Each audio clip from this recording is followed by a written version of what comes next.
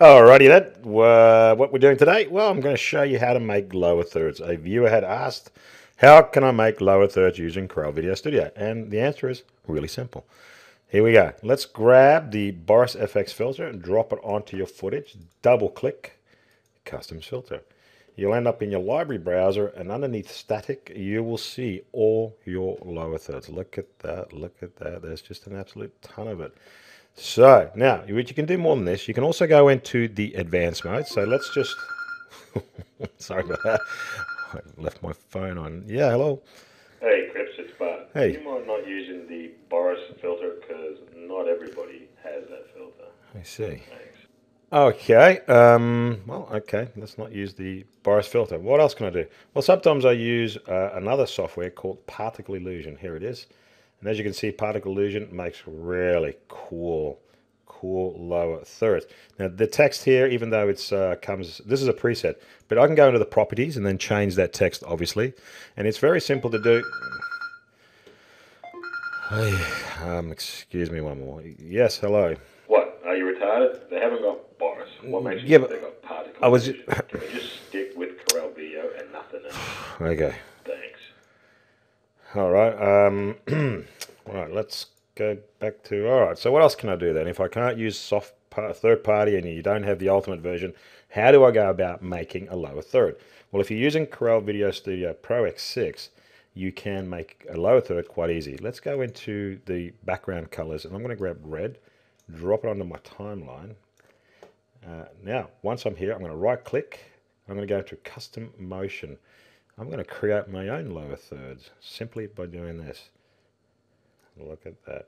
Now, if you come here and you do this and you have this sort of effect happening, that no matter what you do, it's just that you have it linked. You can unlink that and then you can move it individually. Okay. Also, this is kind of retarded. Here you got a little window. You can get rid of that. Just right click, and it says here show object distortion window, and there's no check to it yet. It's visible. Okay, this is kind of weird. Click on it, close it. Yeah, if it really bothers you, this is what you need to do. Open it up, click on it again, and now you have a check. Now click on it and it disappears. It's retarded. I know it's a bug, and I'm sure it'll be fixed in the next version. All right.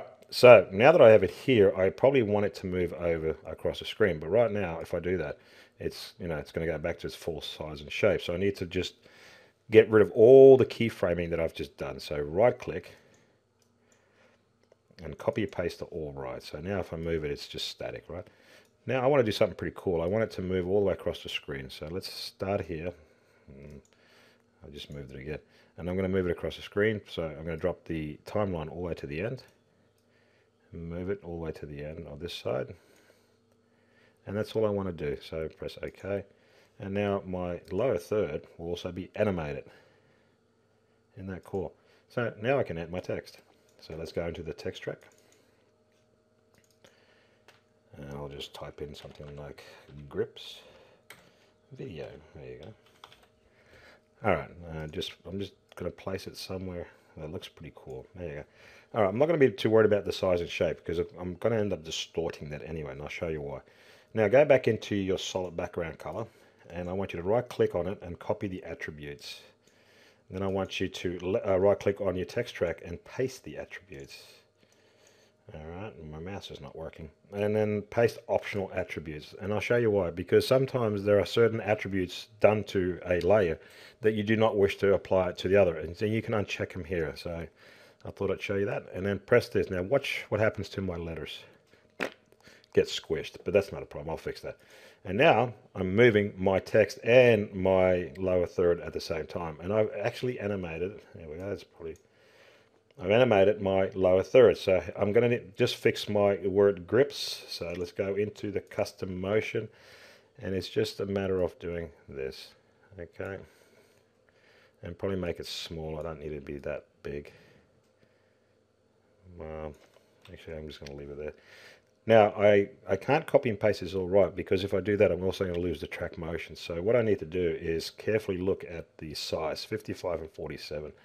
And I go over here and then just type in 55 and 47. So 55 and 47. And then press OK. It might be a little bit off because I end up moving it slightly. All right, there you go. So there you go. I managed to make a custom lower third using the custom motion settings, and I can add more to it as one. You know, you don't just need to have one background. You can have multiple backgrounds, as many as you want. I think you can add 20 because that's how many layers you got. Right click, track manager. How many have I got? 20. I can go crazy. All right, and here we go. So let's make it a little bit fancier and then add it here. Okay, that looks all right. And then I can add the attributes and join them all together. Now, while I'm here, I'll show you one more thing. I'm going to enlarge this window. If I can change the perspective the way this looks. Unfortunately, we can't make circles, so we're kind of limited. And as you can see, I can change the perspective of the way the rectangle is. But what happens if I want to rotate it? What happens if I want this lower third to come spinning in? I can use picture-in-picture, but I want to be a little bit more detailed.